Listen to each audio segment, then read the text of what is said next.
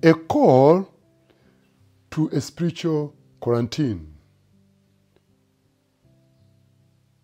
Dear ones, I am the Most Reverend Dr. Stephen Samuel Kazimba Mugaru, Archbishop of the Church of Uganda, greeting you. These are challenging days in our lives, especially as we experience some pandemic diseases and calamities here and there. Wherever you are, I want you to know this is a spiritual call for spiritual quarantine. Some people even wonder why we are given compulsory quarantine. Why people are forced to be in their homes. Why do we have limited movements? This reminds me of the words of Prophet Isaiah, chapter 26, verse 20. Go, my people, enter your rooms and shut the doors behind you. Hide your souls for a little while until his wrath has passed by. Verse 21 says, see, the Lord is coming out of his dwelling to punish the people of the earth for their sins. The earth will disclose the blood shed on it. The earth will conceal its stains no longer. Dear ones, brothers and sisters, isn't this God-given quarantine so that people hide? So that people stay in their homes? So that people can wait for God's anger to pass? I think this is really God is making. You may be wondering, you may be complaining, you may be grumbling, but this is a call to spiritual quarantine so that God meets you, so that God speaks to you. This is the time people have been away from God, attending to sports. Arsenal, Man U, Chelsea, Liverpool. I am also a sports person. I support Arsenal. I support Uganda Cranes. I support Mpindi Football Club. I support, all these teams. I like sports because I was playing with the Nachivu boys. I think this is the time for me to be home. This is the time for you to be home. Many people go to sports. Many people, they go to attend the funerals.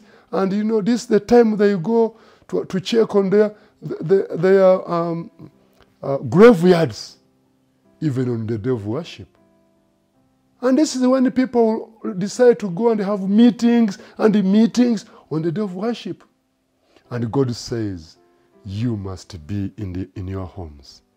This is the time people have been away drinking.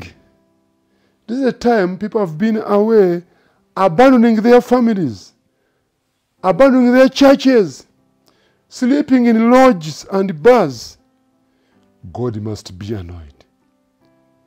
God says, now enter your homes. To do what? To pray. To do what? To repent. To do what? To put our marriages right. Because we made our marriage vows many years ago, but some others have already abandoned them. This is a time to be home and repent. This is a time to be home and minister to our children. Probably you have taken many days, many weeks, many months without staying with your children.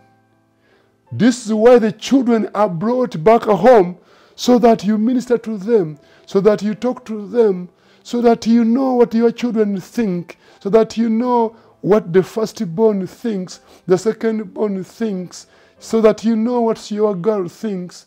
This is the time to be home. This is the time to love our children. This is the time to rethink.